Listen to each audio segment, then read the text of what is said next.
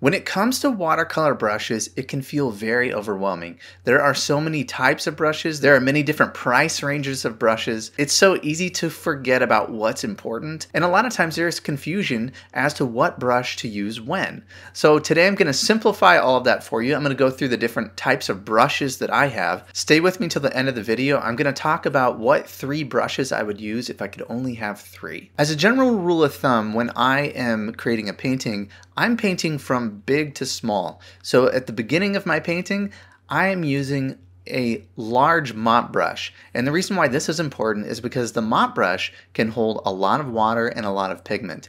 And that is the time in my painting where I'm covering a lot of the paper. And so I don't have to go back and reload my brush so often. This right here is an Escoda brush. It's a size 16 round mop brush.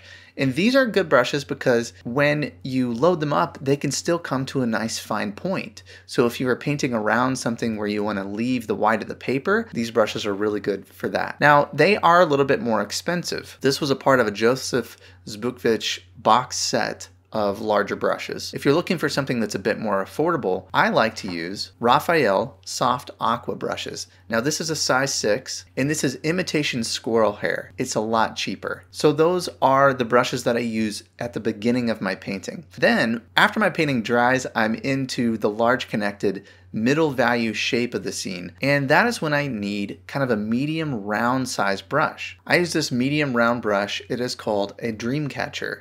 It's from a site called cheapjoes.com, and this is a quality round brush I've had for a long time. Also, a very cheap alternative to this is a simple calligraphy brush. And lately, I've really been enjoying using this brush. I like it because it has a long handle. If I'm painting foliage or just want to kind of loosen up a little bit, this is a nice brush for that. After I get through the large connected shape of the scene, then it's time to paint the darks and the details. That's when I typically use a smaller synthetic brush that comes to a point. And what I like to use are these size 12 Escoda Perla brushes. They come to a really nice point, and they are perfect for the little details of the scene. If I'm painting a car, if I'm painting figures, things where I need to be more precise, that's really good to use. Now I also have a smaller version of that Perla brush, and this is a size 6. If I need even more fine details, like really small marks, I would use something like that. Now, aside from those basic brushes, sometimes I need to paint branches or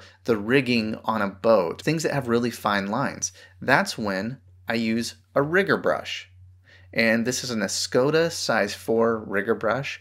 There are so many different brands that are just fine, but you want something that has longer hairs and that can come to a nice point. These are for those quick little fine lines that you need, anything like that.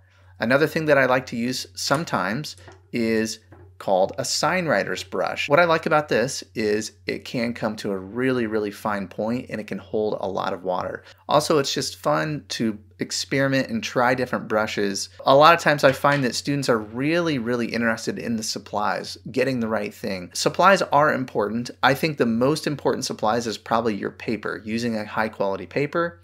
And I use Saunders Waterford 140 pound 100% cotton paper. I think that's the important thing, is using 100% cotton paper. Using good paints. I use Daniel Smith paints. They're really rich and vibrant. They mix really well. Some brushes are nice. You can notice a big difference. They make really cool, interesting marks.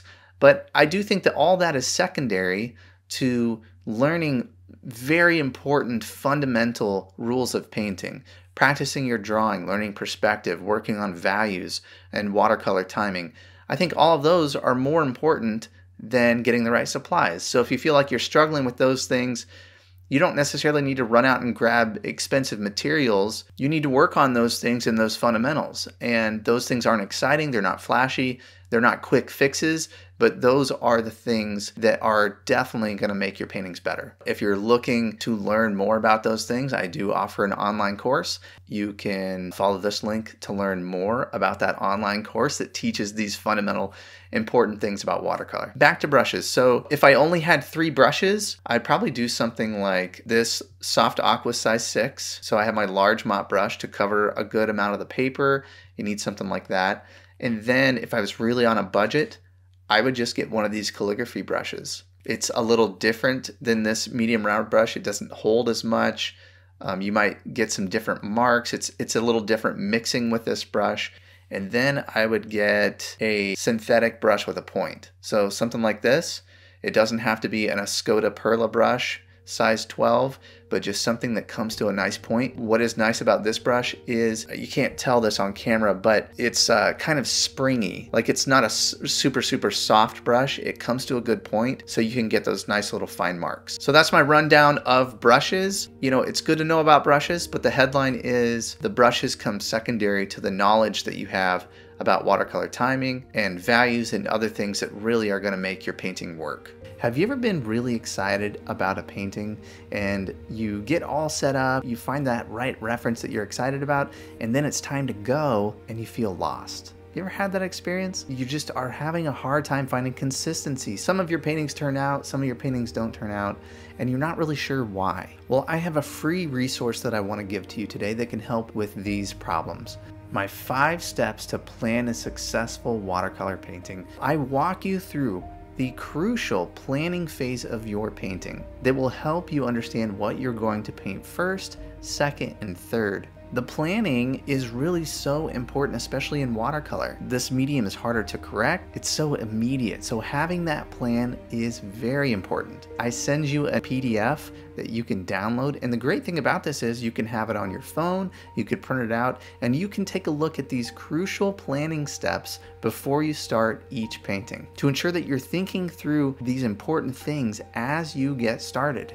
You can download this right now before you start your next painting. All you have to do is follow this link here and download my 5-step guide to planning a successful watercolor painting.